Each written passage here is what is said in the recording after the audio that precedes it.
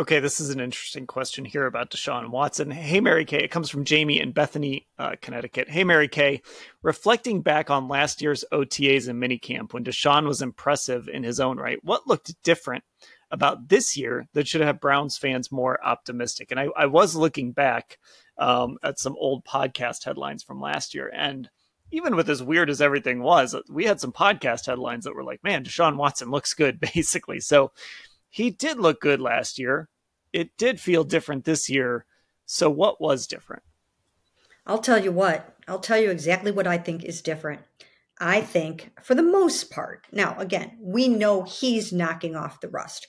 We know that he hadn't played in 700 days, but more so than anything, he's got an upgraded receiving core this year.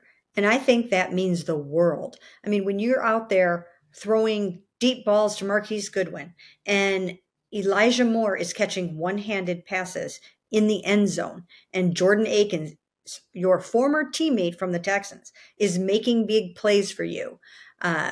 Cedric Tillman, once again, big target, is out there for you. Donovan Peoples-Jones taking a step up from last year. I think that's all vitally important, and that's what I see going on. Deshaun Watson, for the most part, he's been playing this game for a long, long, long time.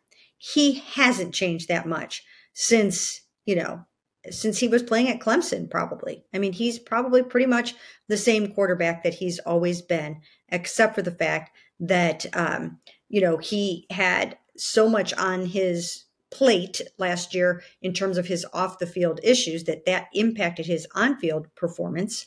And the fact that he hadn't played in 700 days. Other than that, he's got plenty of muscle memory in that body. I mean, you're not all of a sudden going to see him not having good footwork, right? I mean, last year, I remember after every single practice, he would go walking down behind the far goalpost and just work on his footwork and his agility. And it's good.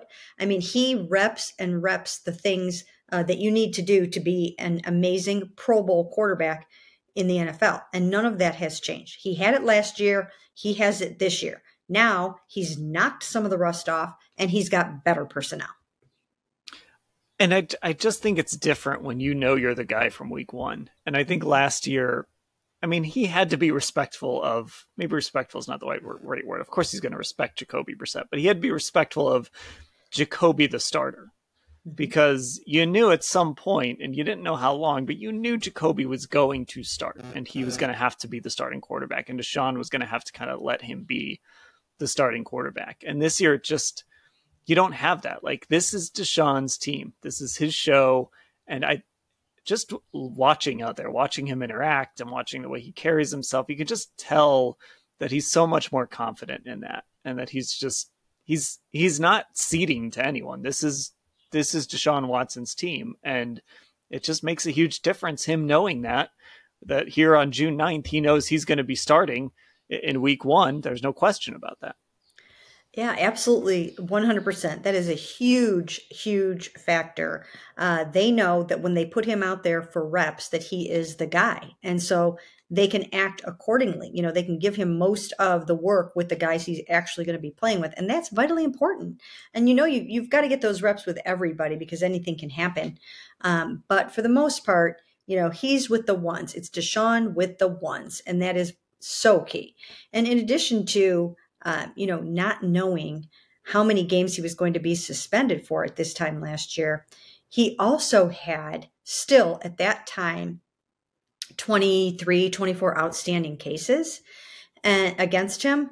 And, if that's not going to rattle you, then you're not even human. I mean, if that's not weighing on your mind every single minute of every single day, then there's something gravely wrong with you. And he did have that on his mind all of last year, and he doesn't have that anymore. He has 2 outstanding cases. One, Lauren Baxley, she wants to go to trial. Nothing is on the docket yet. So who knows? Maybe those 2 will even get settled. If they do, then I think that, even more so, he will be able to try to continue to move forward. And we must say this is important. He has worked very hard on himself. The NFL mandated that he undergo a lot of treatment and a lot of counseling, and he has done that. And he says, when he says I'm healthy, he means he's healthy in that regard now. He understands what's right and what's wrong. And that's good for him to acknowledge that he needs to get well. And so much of that now is behind him, or at least to a degree. Never going to be completely behind him. We know that it will always be part of his story and part of his narrative, but he doesn't have as much of the legal stuff hanging over his head this year. Okay, let's get to some other questions.